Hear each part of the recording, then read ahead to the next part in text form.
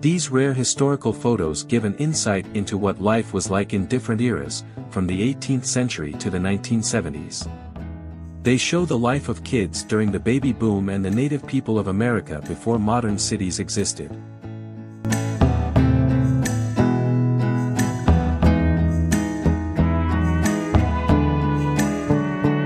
Ever wondered what's inside a giant statue? Well, this 12th century Buddha statue was found to contain the mummified remains of a Buddhist master known as Luquan of the Chinese meditation school.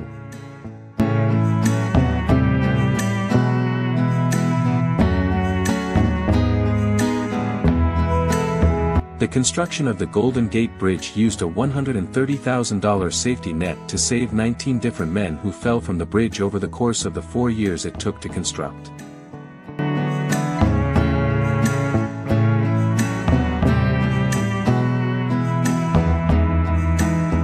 In the 1960s, the coolest bikes were Schwinn Stingrays, known as the bike with the sports car look. The Stingray was the official bike of the summer, inspiring kids across America to take to the streets and tear through town with their friends, causing trouble and having a heck of a good time.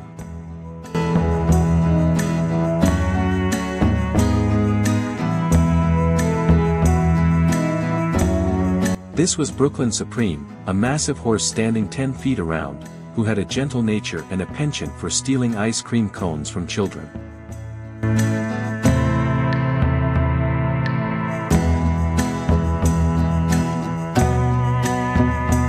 Wow, look at this incredible body armor. A cannonball not only pierced through it, but also went straight through the young man wearing it. This happened during the Battle of Waterloo in June 1815.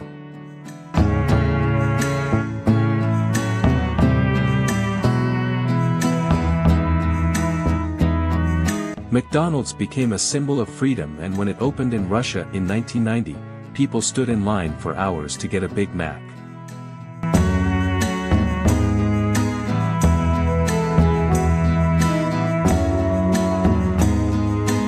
Back in the day, women were taking on the essential task of delivering ice to keep food cold, while men were away at war.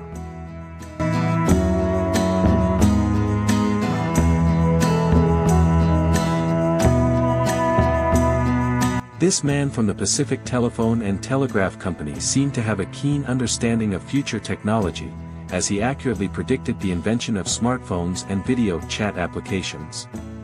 Although we don't have a translation app for our phones yet, we do have tools like Google Translate to facilitate communication.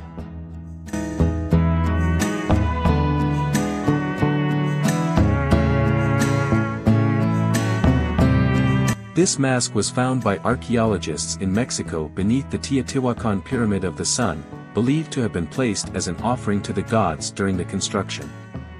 Bones and human remains were found at the base of the Pyramid of the Moon.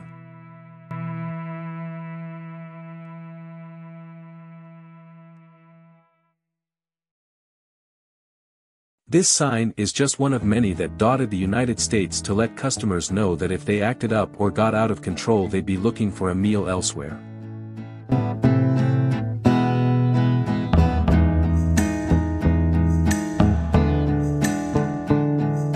Ian McKellen has fond memories of filming the Lord of the Rings trilogy in New Zealand, where he says he wasn't involved in any of the technology being invented at the time.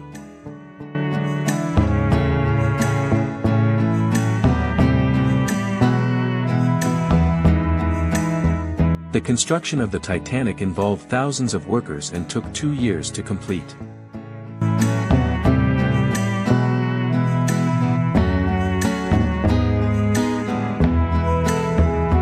Promoting reading is crucial for intellectual development, and retired teacher Antonio La Cava is addressing the lack of literary access in less developed areas with his traveling library in Spain.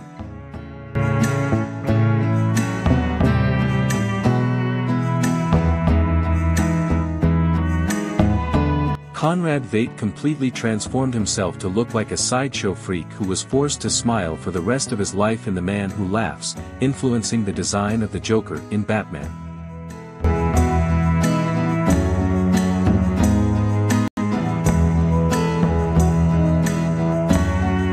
Dolly Parton and her husband, Carl Dean, have been together since her first day in Nashville, but they keep their marriage out of the limelight. Parton explained that Dean has always been her biggest fan behind the scenes.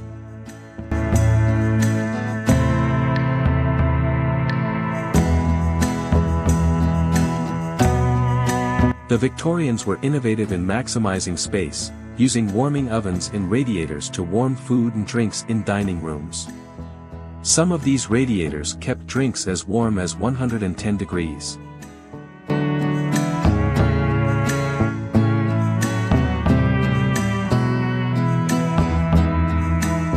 Glacier National Park in Montana was once occupied by the Blackfeet Nation until the United States government took the land in a land grab, leaving the tribe with a rough deal and a fence to keep them out.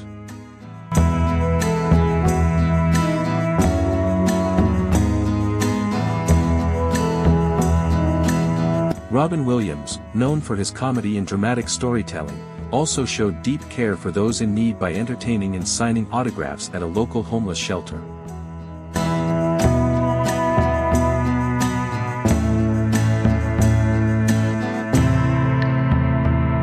On Sunday, July 17, 1955 in Anaheim, California, Disneyland opened its gates at 2:30 p.m., with an array of sights for families across the country to behold.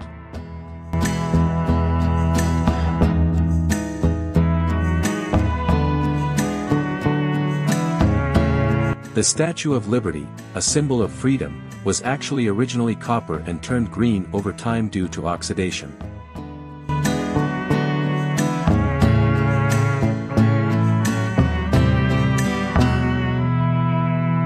When Clemens appeared on the program in 1969, it was the first instance of a recurring black character on a children's series. Even though it was a largely important role, one that established a positive portrayal of a black authority figure on television, Clemens was unsure about accepting the role. He said, "Fred came to me and said, 'I have this idea, you could be a police officer.' That kind of stopped me in my tracks. I grew up in the ghetto. I did not have a positive opinion of police officers. Policemen were sicking police dogs and water hoses on people. And I really had a hard time putting myself in that role. So I was not excited about being Officer Clemens at all."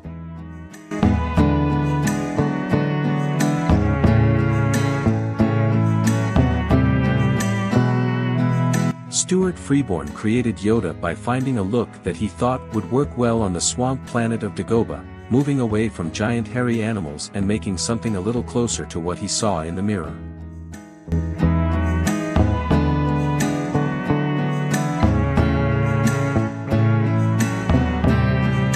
The San Francisco earthquake of 1906 was one of the most destructive quakes to ever hit the West Coast.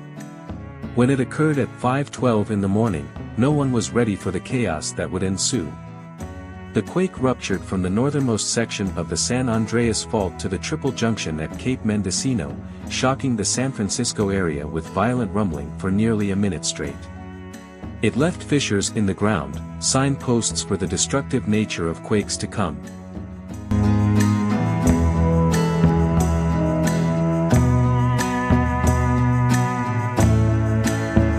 The crew of Ladder 3 rushed towards the Twin Towers on September 11, 2001, led by Captain Patrick Brown, in an attempt to save as many New Yorkers as possible. Unfortunately, the firefighters went down with the skyscraper as it collapsed onto the front of the fire truck.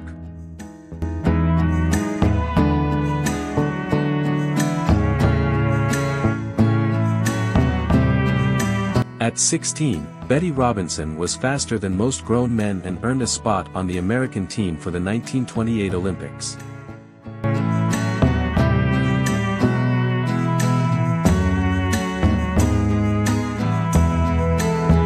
Bran Castle, known as Dracula's home, fell into disrepair and needed renovation before becoming a favorite residence of Queen Maria of Romania.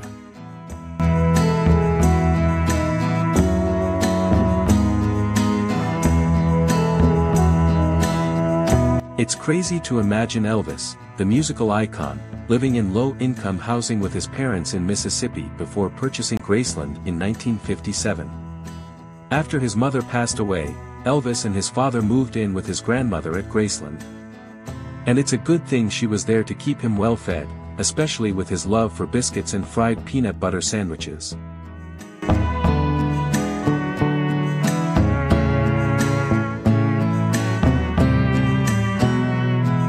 Just imagine coming across this giant spider crab while diving in the Pacific Ocean near Japan. These creatures can live up to 100 years and have legs that can grow up to 15 feet in length, making them quite the sight to behold.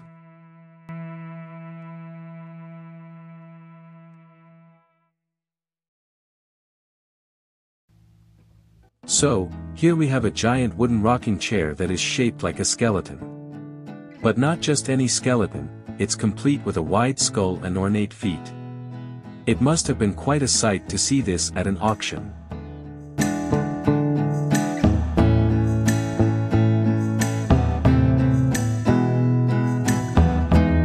Robert De Niro's father, a painter, found disappointment in his own career but was proud of his son's success in acting.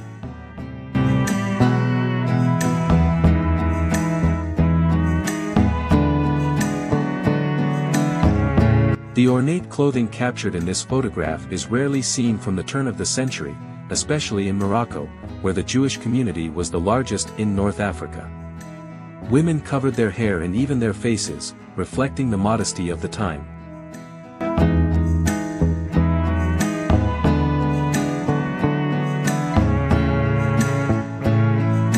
Salvador Dali casually strolling through Paris with an anteater, just a typical day for the surrealist artist.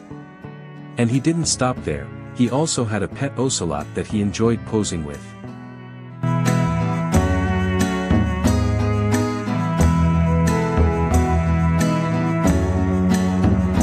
Shackleton led several British expeditions to the continent, and there's been a $100 bounty for anyone who can find an actual copy of the advertisement since the late 1990s.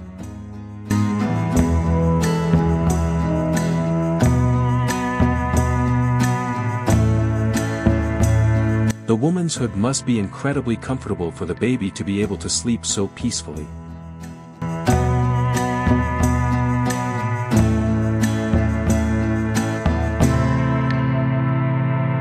Imagine looking out your window and seeing William S. Burroughs and his hatchet digging into a pumpkin before Halloween. If you were familiar with Burroughs' work, you wouldn't be shocked. He was a wild man with an avant-garde sense of humor and a penchant for using weapons. In the last year of his life, Burroughs was especially into his weapons and often went target shooting or practiced throwing a knife into a board before having his daily vodka and coke at 3:30 in the afternoon.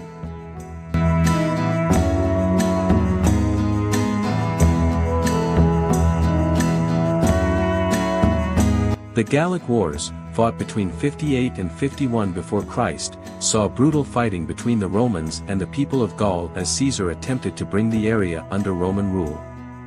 Both sides suffered violent and brutal deaths, but the Romans ultimately declared 20 days of Thanksgiving after a relief army mowed down the Gauls.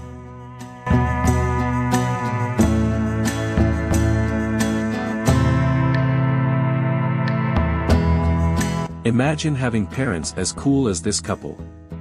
Not only do they look cute together, but they also know how to maintain their motorcycle. It's incredible to see young love that lasts a lifetime and includes tearing around the countryside on a moped. Their style in the older picture is classic, and it's amazing how cool fashion never changes. How fast do you think that bad boy goes?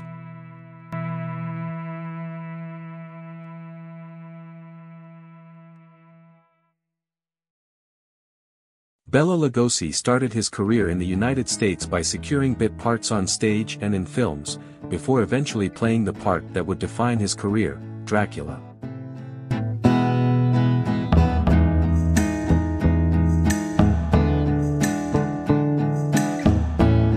The earliest versions of toasters weren't the kind of set-it-and-forget contraptions that we have today. Instead, they only toasted one side of bread at a time and had to be monitored by the eater in order to achieve that appropriate level of char.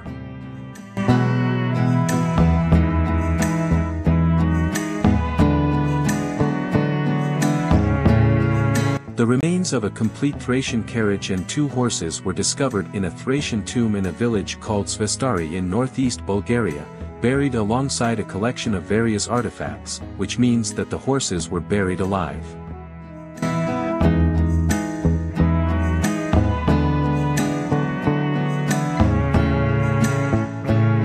This colorized photo reveals Emperor Nicholas as a handsome, slight man with blue eyes and a steadfast look in his jaw, alongside Princess Alexandra, both doubling down on their belief in autocracy and mysticism, and having children with hemophilia, who were later assassinated by the White Army in 1918.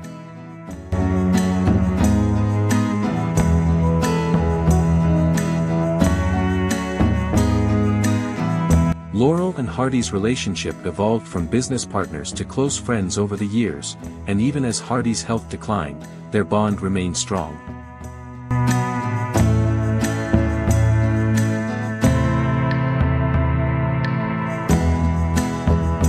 Despite its sleek design, it's hard to imagine actually riding this motorcycle due to its impractical features.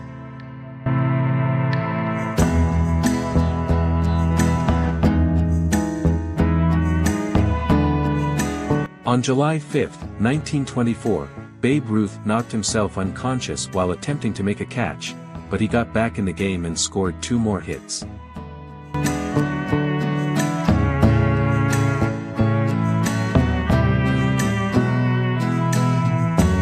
Lawrence of Arabia is actually based on the true story of Thomas Edward Lawrence, a British officer who helped bring down the Ottoman Empire during World War I by destroying their supply line. In 1917 and 1918, he spent most of his time blowing up sections of railroad tracks, leaving trains stranded in the desert.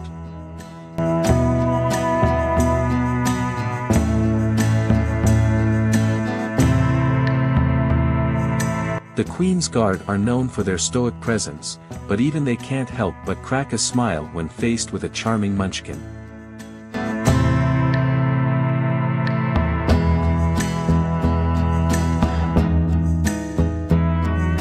Grand Duchess Elizabeth Fyodorovna was known as one of the most caring royals of the 20th century before her untimely death in 1918.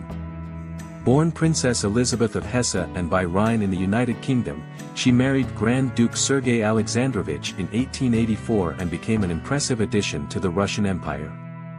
After her husband's death, she opened the convent of Saints Martha and Mary and became its abbess in 1909.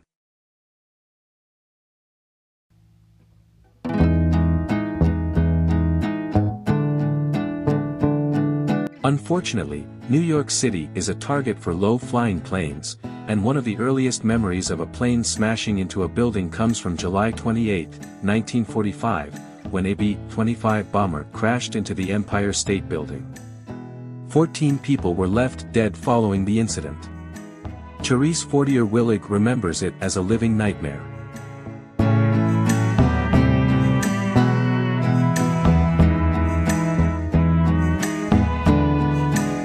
During the 20th century, Native American families were forced to constantly relocate or live on inadequate reservations, leading to a cycle of poverty and illness. This era of forced assimilation was one of the worst periods for the rights of Native Americans. Many of the humiliations of this era have yet to be mended.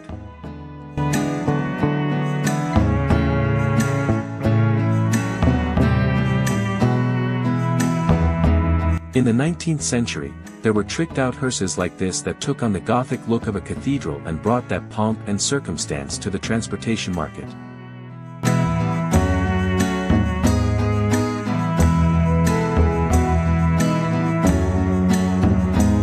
One of the most well-known group of chorus girls in the early 20th century was the Ziegfeld Girls, who performed in the Ziegfeld Follies on Broadway. Doris Eaton Travis, the final Ziegfeld Girl, continued to perform until 2010.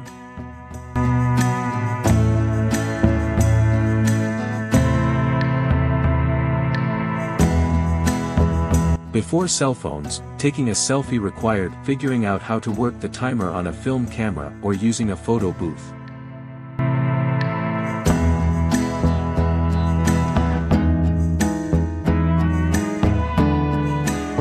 How does the Dymaxion actually maneuver? Can it take a hard turn, or is this strictly a vehicle made for high-tailing it down straight and wide lanes?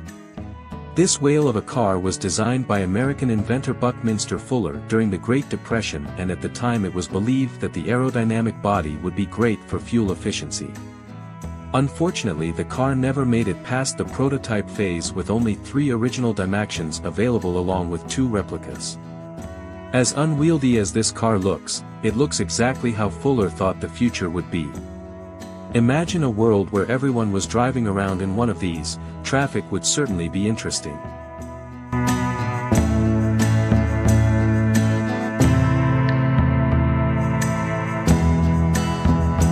Doesn't this Old West photo just confirm our thoughts about the Wild West?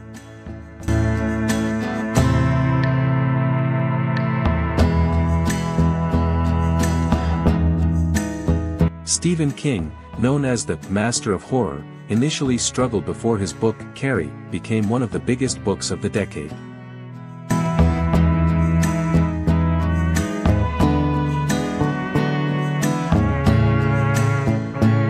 These 4 famous outlaws were a part of the Regulators, a group of self-appointed lawmen who took justice into their own hands in order to carry out the law in New Mexico the way they saw fit.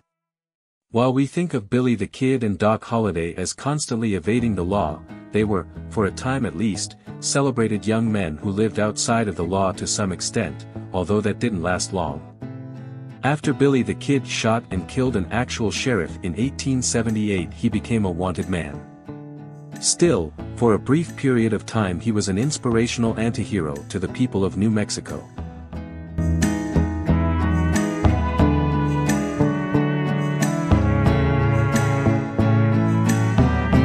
The Hoopa tribe of Native Americans in northwestern California have excelled at basket weaving, elk horn carving, and fishing for centuries, particularly for salmon in the Klamath and Trinity rivers.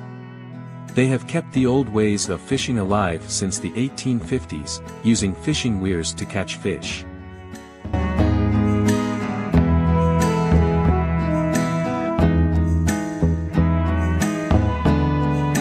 This police officer riding in a little car through the Holland Tunnel is definitely cute. The catwalk cars were launched in 1955, 2 feet wide with a swivel seat, allowing the tunnel police to keep an eye on drivers as they traveled from New Jersey to New York. According to the New York Times, the cars moved at a lightning-fast 6 to 12 miles per hour and were the fastest way through the tunnel, gliding past traffic jams with no horn, because none was needed.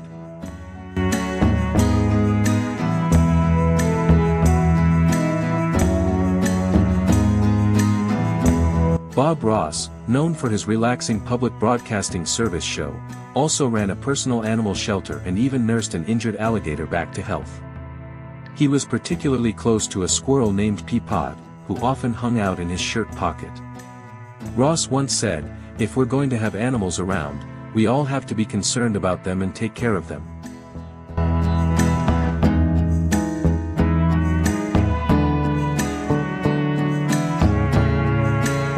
The music of the Romani people has drawn on themes from various Eastern European sources and is mostly made up of folk songs passed down from family to family, dating back as late as the 1400s.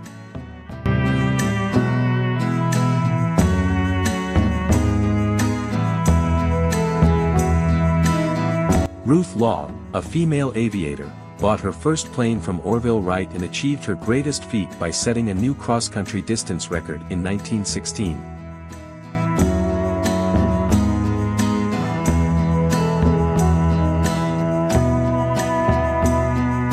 During the early 20th century, a significant number of United States Navy sailors left the service before their time was up, leading to new rules being implemented by 1914.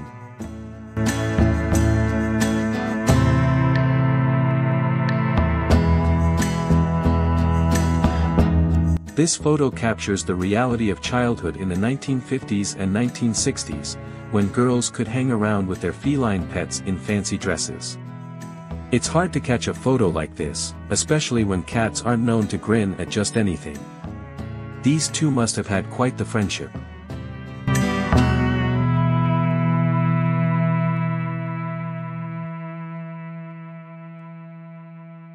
As you walk through the streets, you see two skeletal horses carrying their spooky riders right towards you.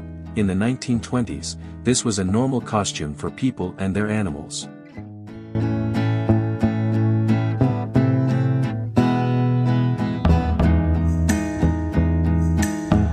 In the early 20th century, fashionable young men were just as smart with their clothing choices as they were on the campuses of Ivy League universities, wearing unique pieces of clothing like Oxford bags, a wide-leg style of trouser. These trousers were believed to be first popularized by the rowers on Oxford's crew teams and eventually grew to a width of 44 inches.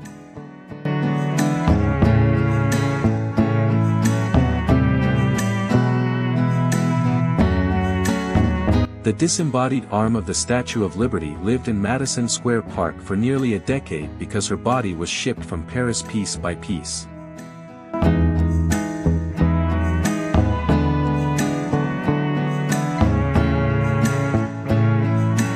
This triple-decker bus is not a functioning vehicle, but rather an April Fool's Day joke published in the corporate newspaper Echo Continental in 1926. It claims to show the brand new triple-decker bus that the city was working on at the time.